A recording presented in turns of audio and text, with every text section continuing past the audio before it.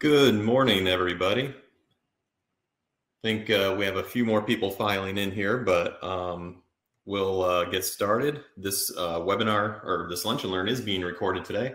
My name is Nate Andrews, and I'm the PDM product manager here. I'm also an elite application engineer, and I thought it would be fun to take a look at 3D lithophanes and kind of go over how to create them inside SolidWorks, and as well as what tools you'll have to learn inside SolidWorks to make these things. So I have a ton of these. You can see in the camera here, I 3D print these and just take an image and it just put it on a little pane there, and then once you put light behind it, it starts looking like what you see on the screen here. So I think these things are a lot of fun, and I find it a lot of fun to show as many people as possible a picture of my grandparents from, I think, the 1960s or early 70s there. So what I'm going to do is turn off the camera here real quick just to save on any kind of bandwidth, and then we'll get right into what lithophanes are and how to create them inside SolidWorks. So we will go ahead and pop that off, and we will get started here. All right, and a quick history lesson here. Modern lithophanes, they were produced in Europe, in France, I believe it was, in the 1820s. They were actually originally, like, you can find them from like ancient Egypt as well. They had some very basic types of lithophanes way back then as well. It comes from the Greek words litho and phanon. I'm assuming that's how it's pronounced, and it means to cause, to appear. Early lithophanes, 1.5 millimeters to 6 millimeters thick, and I'll explain that a bit further, as we get into it. But these need to be thin so that the light can shine through. And here's a little bit of kind of how they work. So you need a backlight, and then I always call it kind of, it's the thickness of your resulting lithophane determines the color. If you want to call it color, it's not necessarily color, but it's going to kind of give you, like you see down here, kind of the grayscale effect. So again, it has to be thin. And if you just conceivably think, if you have a black light, the thicker material is going to look darker. The thinner material is going to let more light through. So that's the very basic principle behind lithophanes here.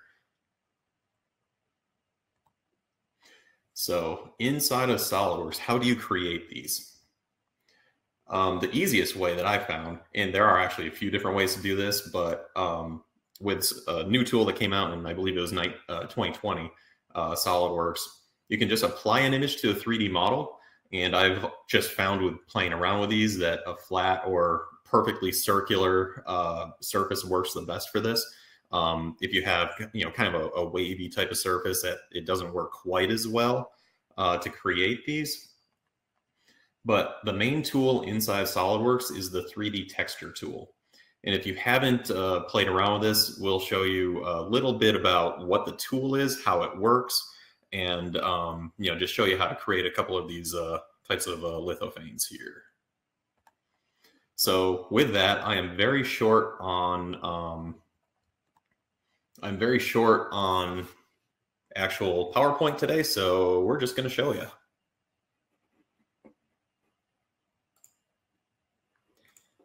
All right, let's start out with this part here. It's just a circular part. You can see I haven't even saved it or anything. It's just a part, and it's an arc, all it is. So if you never use this toolbar here, it's on the mesh modeling toolbar automatically, and you're going to see the 3D texture icon right here. Now it is a little smart. It's grayed out right now because the 3D texture requires an image to be put on a surface or on the part in some way before it's going to even become active. So what I'm going to do is just simply drag and drop an image, put it on the face here, And then we're gonna kind of alter how this looks. It looks a little weird on the curved surface here. So let's go over to our appearances. Just gonna right click and edit the appearance. And I do have this set to advanced. I almost always have it set to advanced. And we're gonna take a look at the image mapping here. So in this case, instead of having this kind of tiled on there, I'm just gonna say, you know, fit it to the width and the height. So we see one logo. I hit OK on that. What you'll notice is on that mesh modeling toolbar, the 3D texture is now an available tool. So I'll show you what this looks like in just a moment. One of my favorite things, if you don't know where that, if you don't have the mesh modeling toolbar opened up, you know, you can always come up to the search commands and just start typing in, you know, 3D texture, and it'll just show up down here as well. Okay, let's get into the 3D texture, and I'll show you what that looks like and how to use this tool. So click on that. First, you have to select the body, the solid body. So you could have multiple solid bodies here with different images, and it's going to apply this geometry differently. So I'm just clicking on the body. Next, it sees that there's one image on here. So I can select the image. And then you have a couple of different options here. One is convert this texture to 3D, which we are going to do. And the other option is, you know, white up, black down, checked on or checked off. So what that generally means is, if you think about it, how much light's going to come through. And really what works well is a high contrasting image. So, you know, lots of, you know, if it's white and you have a black background, that's good contrast, right? Less grays in the middle. So generally I'll say black up, meaning that there's less light coming through, which means the resulting lithophane looks, you know, looks like the darker images are actually darker, or the darker parts of the image are actually darker. So you can already see once we do that, you can see kind of on the screen here, you know, it's actually turning this into, it almost looks like a simulation study to some extent, right? You have all these triangles and boxes here. And then it changes direction around the geometry. So you can start to see that coming in now. Now from there, we have to refine this a little bit in some way here. So we're going to take a look at the texture refinement. And for all of these tools, if you just hover over it, you can see that it's giving you kind of an idea of what that tool is going to do, right? So you have texture offset, we'll get to that, and then the maximum element size. So if you go to texture refinement, we bump that up a bit. You can now see very easily kind of around that geometry.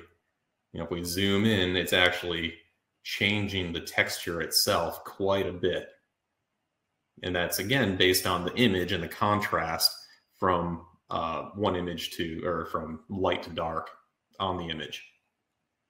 So that's what the texture refinement is doing right there. And it's really kind of looking at the image edges, if you will, and it's really pulling those out. The offset distance, how high or how far back do you want the actual resulting 3D model? So, and this is actually in real, like if you were to 3D print this, if you put, you know, an inch, it means that it's going to pull or push, whichever way you have it, the geometry from the image out an inch.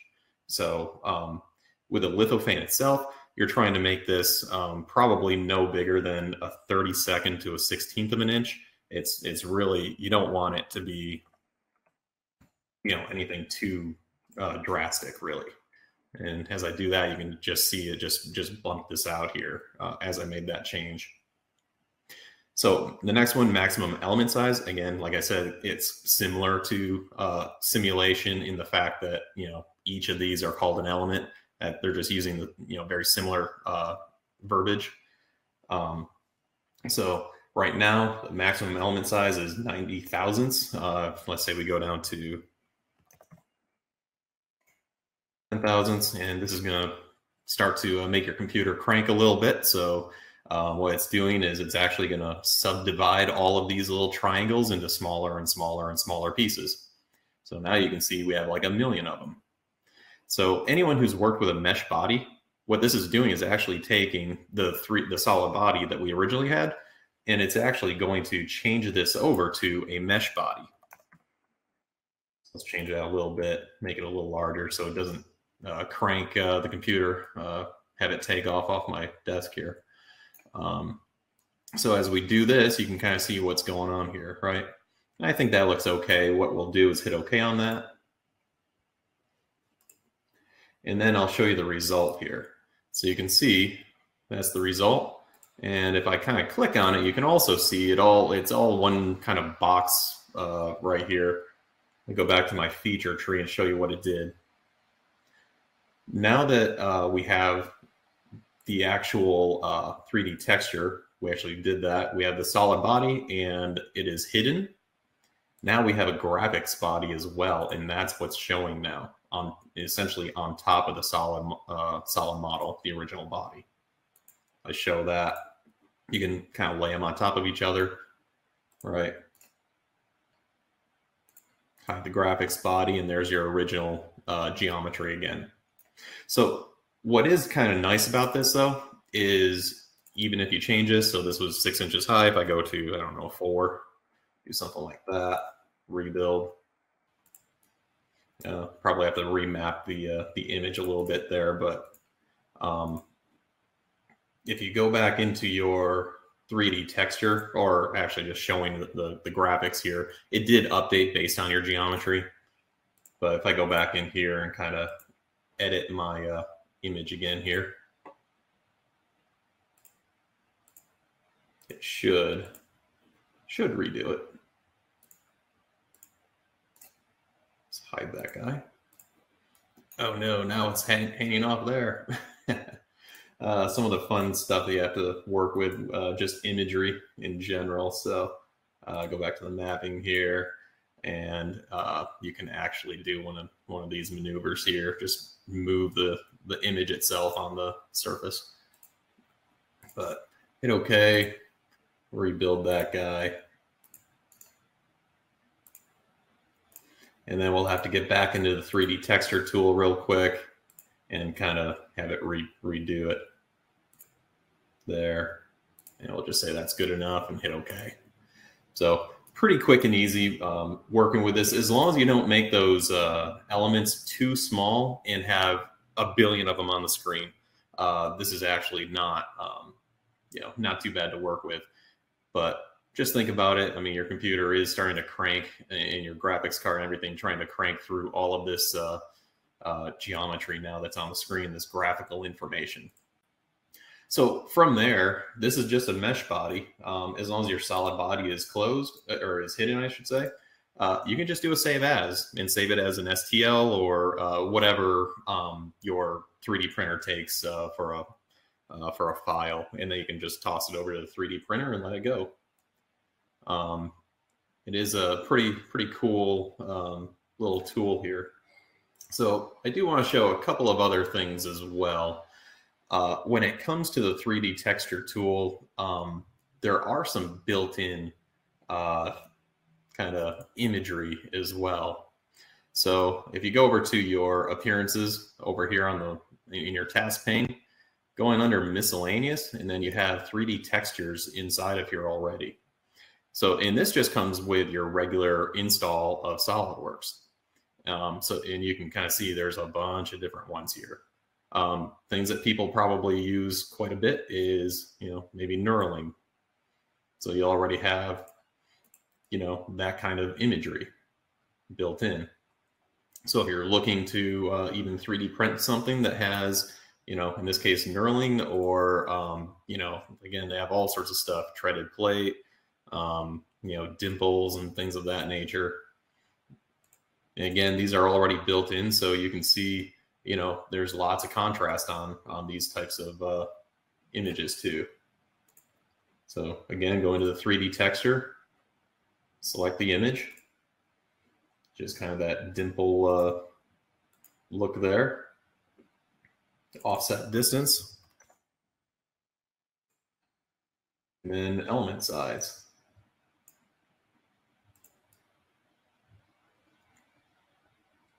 You can kind of see the result in this case of that kind of dimple look is right there.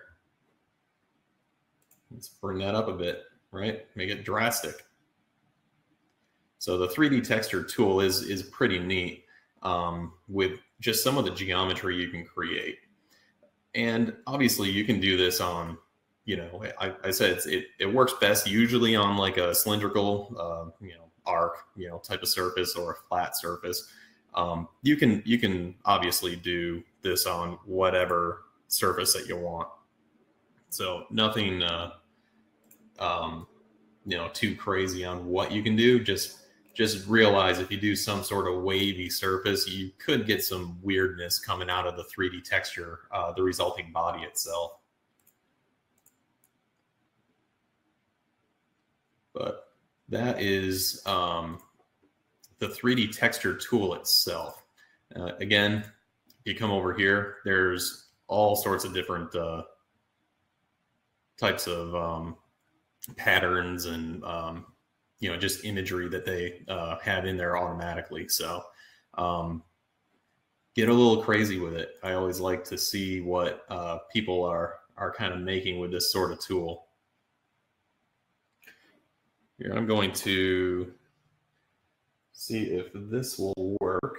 I'm going to turn on the camera again. And I want to just see if my light source is working here.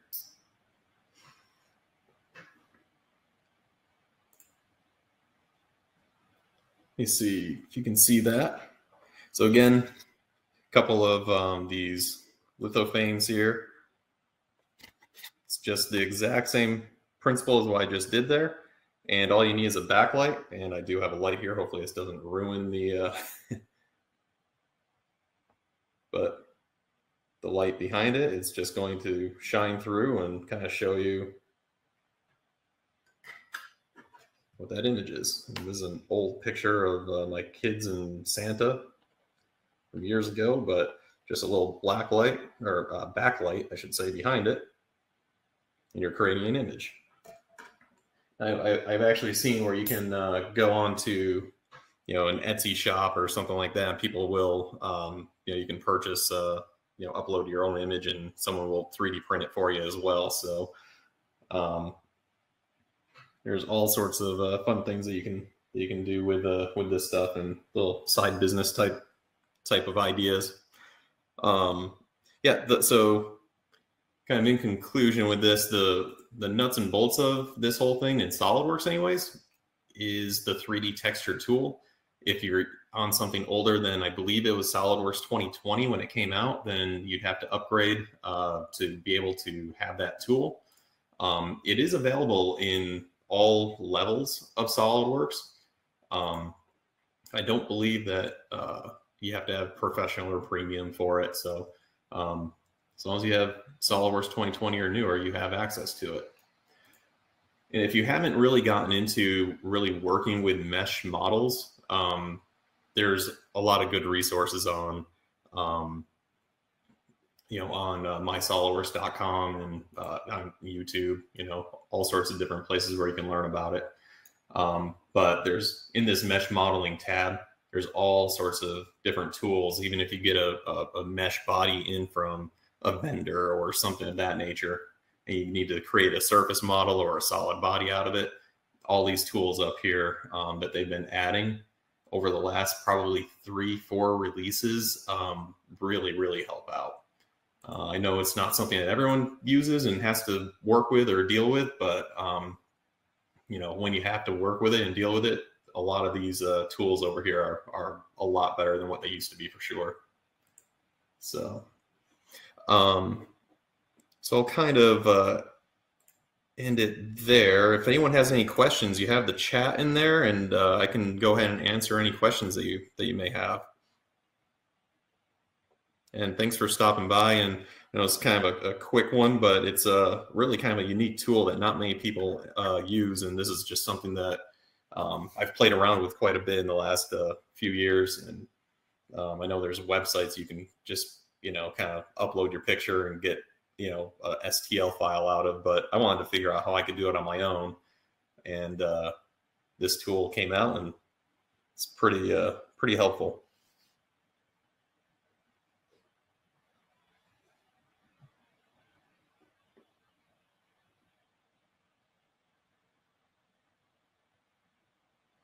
Not completely related, but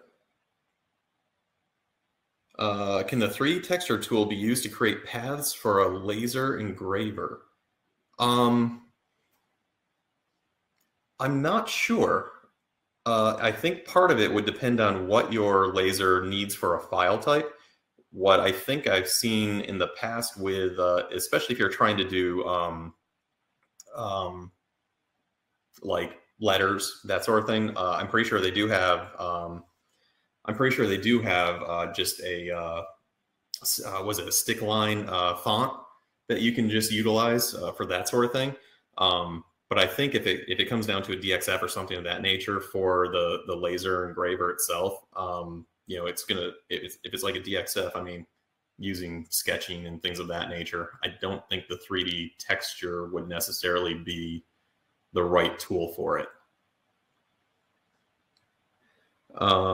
In the example of my grandparents, what material? It was just PLA for the material on that one. It was, I think I had the thickness, if I recall, about a 1/16 of an inch. But yeah, it was just PLA, and then I had the dark kind of patches of the image. I had that being raised up. So if you saw that checkbox, I still have it open here. Yeah, the white up, black down. I think I had that unchecked. So the darker part of the image was actually raised, but that was just PLA material.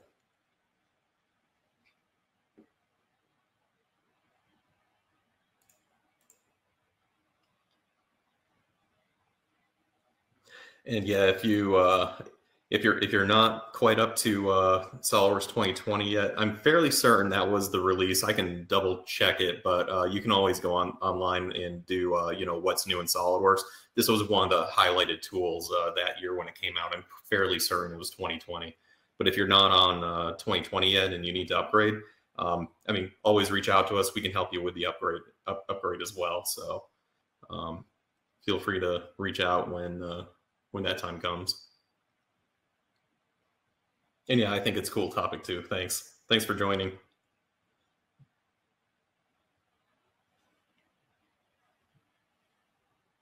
Yeah, I have another one actually that I haven't. I was trying to get this done in time to actually have it have a video on there, but I have a light outside the front of my house, so I was just going to create kind of a pane or a panel. I think I need to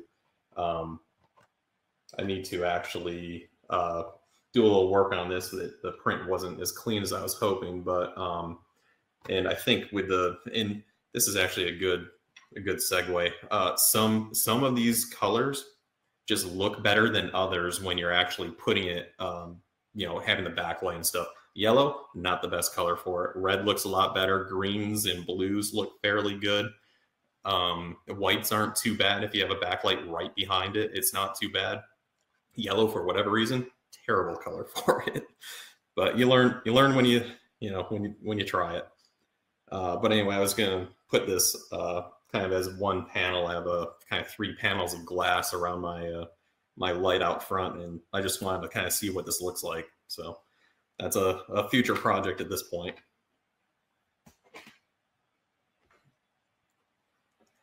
Any other questions?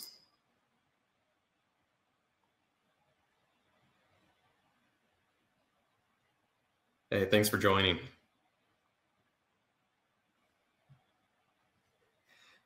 All right, I will close this down if there aren't any other questions. And the recording, it is going, so we'll have it up on, I think, our YouTube channel probably later this month. But thanks for joining. I agree. I think it's a pretty cool topic, but yeah, give it a try and show it to the world. Show everyone what you're doing. Thanks again, everyone. Have a good day.